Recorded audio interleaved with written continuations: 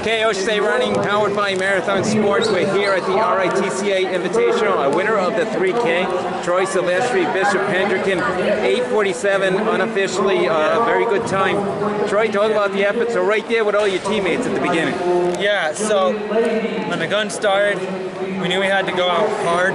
So we all stayed as a pack for like the first 5 laps.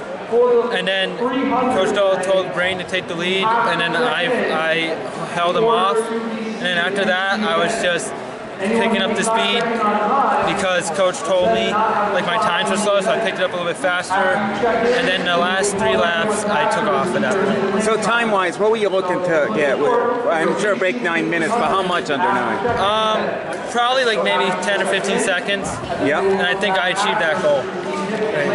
Yeah, and talk about the beginning. So right there with a pack of 3 other pucks with you. Yeah. How did that? I mean, obviously you guys are good at that pack running, and you did it again today. So how was that running? You know, it was early laps with them. Yeah. Well, it was excellent. It was great running with them, and honestly, they actually paced me well, because they were behind me, so they were pushing me to be at a very fast pace. And that was very good.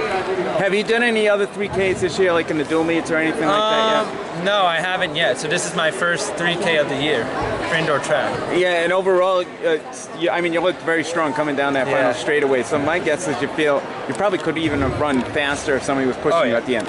Definitely. Absolutely, yeah. Well, Troy, congratulations. A great time today, and good luck the rest of the season, but great job. Thank you.